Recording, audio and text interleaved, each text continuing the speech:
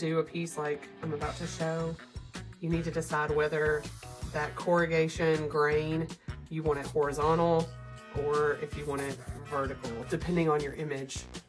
For me, with the cupcake, I wanted it to be vertical so when I did my plan and my layout, that mattered to me.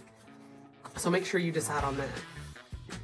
Then I would say get a piece of cardboard to test, or, you know, do a little bit of a trial and see if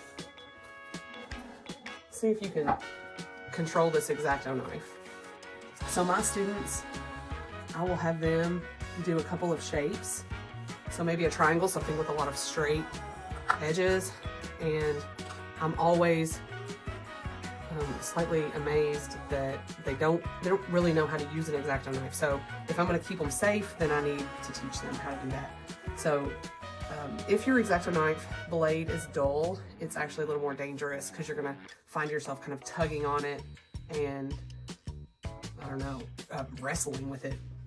So basically line up your blade handle with your line, and you're gonna basically pull the blade towards you.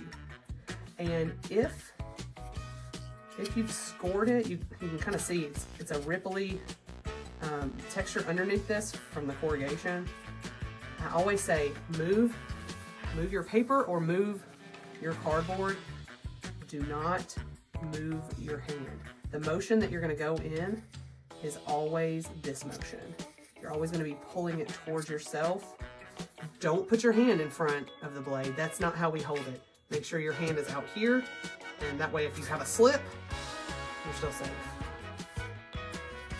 So what I'm not going to do is this, like try to like move my arm like that. Don't contort yourself or twist yourself up. Make it really comfortable where this motion is all you have to really control. I'm not cutting all the way through the cardboard. I'm just kind of scoring this top layer. So once I feel like I've gone around the perimeter and kind of released that top layer, I'll go to what I call like a little valley, and I just use my blade and I just kind of pop it up like that. So if I've done a good job scoring it, it controls the tear, just like that. Then you can take your time and, you know, clean off this extra layer if you want to, depending on what you want yours to look like. Okay, a shape with straight edges is much easier. Turns, I always do almost like a number 8 shape. And if my students do a good job with this, I graduate them to this shape and say, all right, well, if you can handle that, now try this. And then if they can handle this safely, without me catching them putting their hand in a dangerous spot, then I let them move on from there. So when I make a turn with my blade, I treat it like I do when I turn with a bicycle. So you kind of lean and turn. So the blade doesn't always have to just be like this.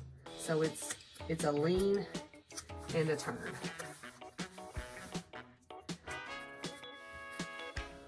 Okay, and of course I'm moving my board. I'm not gonna get my other hand in any sort of jeopardy. My blade is a little less than brand new. I'm finding that I'm having to saw it a little too much. So I think if I had a brand new blade, it would be a little better. So now I go into the valley, pop it up, boom, controlled tear. That's what we want. So that is how we safely use our blade to remove that top layer and expose this corrugated nature of the cardboard to add interest and texture to our artwork. And I think it just looks really cool. It's inexpensive, so why not try it out?